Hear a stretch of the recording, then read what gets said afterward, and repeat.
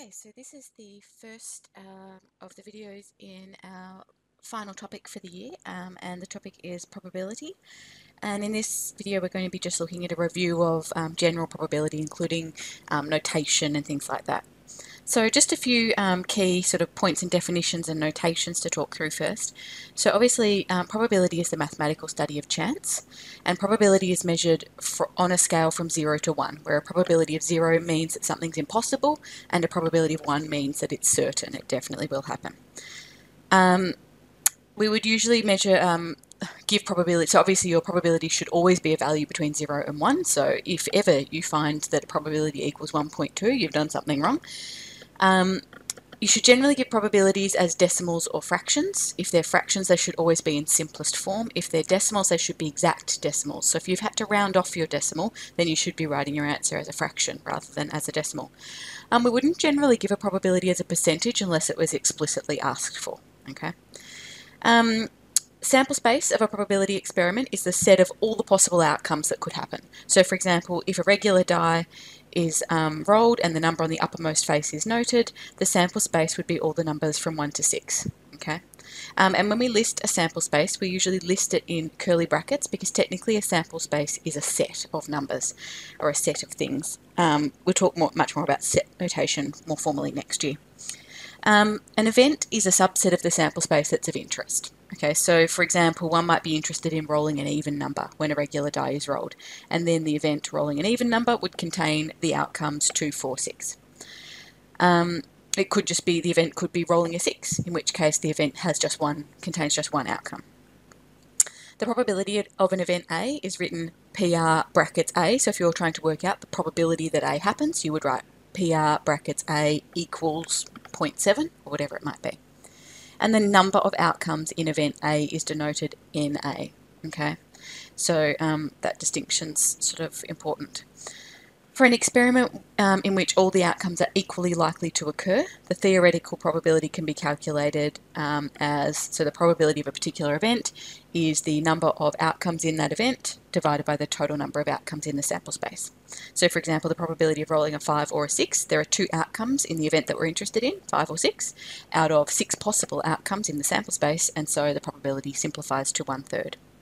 So that's an example of, if you were to get that as a decimal, that's a recurring decimal. The only way to write that as a decimal would be to write it as 0.3 recurring. It wouldn't be correct if you gave that answer as 0.33. If you've just rounded it off to 2 decimal places for no reason, if the question didn't tell you to, then that wouldn't be a correct answer to the question. So just leave it as a fraction. Where it's not possible to calculate a theoretical probability, we could calculate an experimental probability by using the observations from an experiment.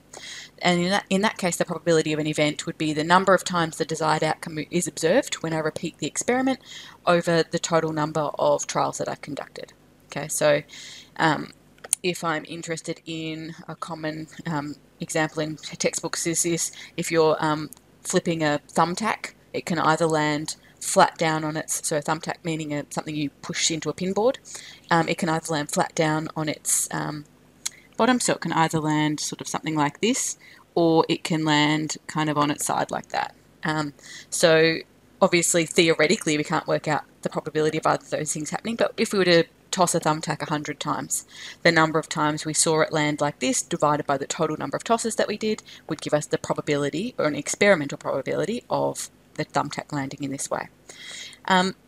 Obviously, the more trials we do, the more times we would toss the thumbtack, the more accurate our probability should be. Okay. So another example, an experiment is conducted in which the colour of cars passing through an intersection is noted. During the 3-hour experiment, 200 cars were observed and 33 of them were red, and so therefore we might infer that the probability of a red car is 33 out of 200, or 0.165. Now, just to be clear, 33 out of 200 as a decimal is exactly 0.165. So there's nothing wrong with decimals if you haven't rounded them off, okay? But if you round it off, then you've changed its value, sorry, and so it's not equal to the same thing. So only round if you're told to. i.e. the probability that a red car was observed during the experiment was 0.165. Okay, and from that, if we had perhaps sat there for longer and observed more than 200 cars, we might be able to make a greater inference that might that experimental probability corresponds to the actual proportion of red cars on the road.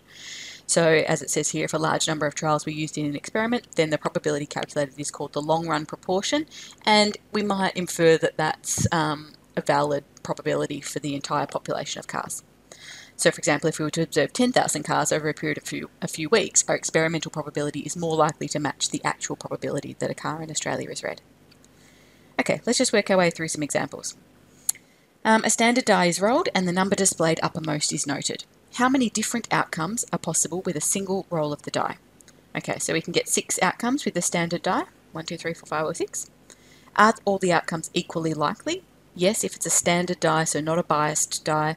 So you're looking for in questions, you're looking for things like something was selected randomly or chosen at random, or it's a fair die or a fair coin, which is implying that the outcomes are all equally likely to happen.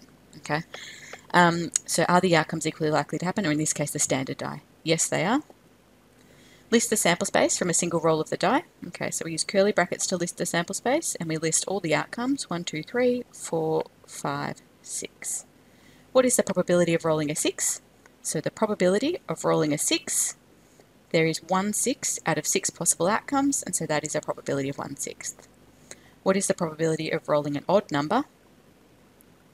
There are 3 odd numbers, 1, 3, and 5, out of 6 possible outcomes in the sample space, and so therefore the probability is 1/2. Probability of rolling a multiple of 3. Okay, 3 and 6 are both multiples of 3, and so that is 2 outcomes out of 6 possible outcomes.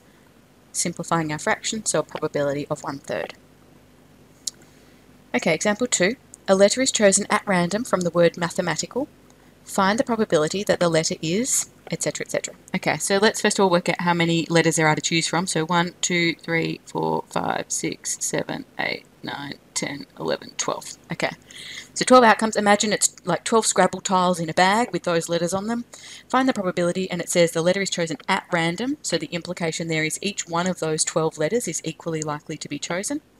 So the probability that the letter is a C, there is 1 C out of the 12 outcomes, so 1/12. Probability that the letter is an M, okay, there are 2 M's out of the 12 outcomes, and so that's a probability of 1/6. Find the probability that the letter is a vowel. Okay, so vowels, A, E, I, O, U. So 1, 2, 3, 4, 5 vowels, so probability of a vowel. 5 vowels out of 12 vowels, out of 12 letters, sorry, so 5 on 12. And the probability that the letter is not a vowel. Okay, so if there were 5 vowels and 12 letters, 7 of the letters must not be vowels, so 7 out of 12. Okay. Note that this is something we call the complement. This is the complement of the probability of a vowel. So not a vowel is the complement of vowel, and together those two things should add to 1. So therefore, if we want to work out the probability of not a vowel, that's going to be 1 minus the probability of a vowel. And 1 is 12/12, take away 5/12, and so 7/12. So that's an important sort of idea. The notation we use for that is, so probability of not A dash, is 1 minus the probability of A.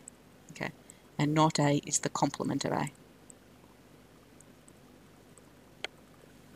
I'm sure that'll come up in a later video as well. Okay, example 3. A survey is conducted in a suburban street where the number of residents in each household is recorded. The results of the survey are displayed in the table below. Now, the table I gave you in your printed booklet was incomplete, apologies, so can we fill in those black numbers I've already written into the table there? Yeah, I just forgot to, well, it wasn't complete before I printed it. Okay, so what we're seeing here is that there are 4 households where there's only 1 person that lives in the household in this particular street, 8 households where 2 people live in the house, 6 households where 3 people live in the house, 10 households where 4 people live in the house, and 2 households with 5 people in the house. So what is the maximum number of residents per household in this street? Okay, well that would be 5. If there was any more than 5, there would be another cell here in the table. How many homes are in the street? Okay, so we can add up the total frequency. So 4 plus 8 is 12 homes, plus another 6 is 18 homes, plus 10 is 28 homes, plus 2 is 30 homes. So there's 30 homes in the street. Part C, if a home on the street is randomly selected, so again, each of the 30 houses is equally likely to be selected, is what that word random is telling you. What is the probability that there is only one resident? Okay, so probability of one resident. There are 4 households containing only one resident out of the 30 possible households. Simplifying, that is 2/15. If a home on the street is randomly selected, what is the probability that there is at most 2 residents? So probability at most 2 residents. That means we could have 1 or 2 residents. Okay, so that would be four households with 1 resident plus 8 households with 2 residents. So they would be all the households with at most 2 residents out of 30. So it's 12 out of 30, okay, which is 6 out of 15, which simplifies further. Sorry, I should have recognised 6 was a common factor. So it's 2 out of 5. If a home on the street is randomly selected, what is the probability that there are more than 3 residents? Okay, so probability of more than 3. So more than 3 doesn't include 3. So more than 3 residents in this case means 4 or 5 residents. So there are 10 households with 4 residents plus another 2 households with 5 residents out of 30. So that is also 12 out of 30, which simplifies to 2/5. If a home on the street is randomly selected, what is the probability that there are 6 residents? Probability of 6 residents, well, there are no houses with 6 residents, 0 out of 30 houses, and so the probability is 0. It's impossible. Part G, if a home on the street is randomly selected, what is the probability that there are 5 or fewer residents? Well, all of the households have 5 or fewer residents. So that's 30 out of 30 households, which is a probability of 1. It's certain that the household selected will have 5 or fewer residents. Okay, and the fourth and final example. In a fairground game, competitors are asked to throw a dart at a board as pictured opposite. If they get the dart in the circle, they win a prize. If it's impossible to miss the board, okay, so they throw a dart, it has to hit somewhere in here, okay? So that's telling you there's a 100% probability or probability of 1 that the dart will lie somewhere in this region. We want to know what's the probability they win a prize, so we want to know what is the probability if they hit somewhere on the board that I've just shaded in blue, what's the probability that they get it in the circle. Okay, so this is about using measurement and area formulas to work out what probability that would be. So we want to know, so the probability of winning a prize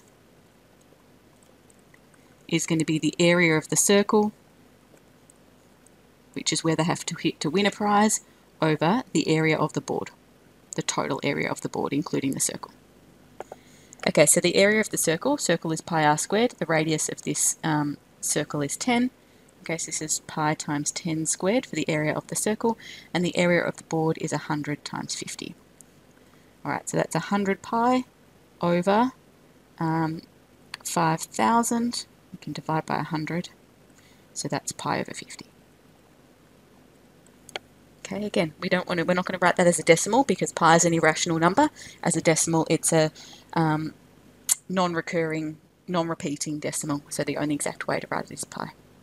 But pi over 50 is a number that's less than 1, so it's between 0 and 1. Pi, remember, is about, just over 3, so 3 divided by 50 is definitely a number between 0 and 1. Okay, part B. If it is known that 15% of competitors will miss the board completely, what is the probability, correct to 4 decimal places, of winning a prize? Okay, so if they hit the board, the probability of winning a prize is pi on 50, but there's actually only an 85% chance that they hit the board. So the probability of a prize, they have to first hit the board, so that's 0.85, multiplied by the probability that then once if they hit the board, that they actually hit the circle, which is pi on 50. Okay, so it says, what is the probability correct to 4 decimal places? So here I'm going to type this into my calculator, 0.85 times pi over 50, control enter, so 4 decimal places, 0.0534. So it's a pretty small probability. Let's just check what that original without the 0.85. Oh, sorry, it does say, sorry, in part A it said, give your answer exactly and then round it to 4 decimal places. So let me get that while I'm here. So that one was this 0.0628. Okay, that would be the probability of winning a prize, assuming that everybody hits the board. But if 15% of the competitors miss the ball completely, there's now only an 85% chance of hitting the board, times the probability of winning a prize when you do hit the board. Okay, so the work today is from exercise 8A.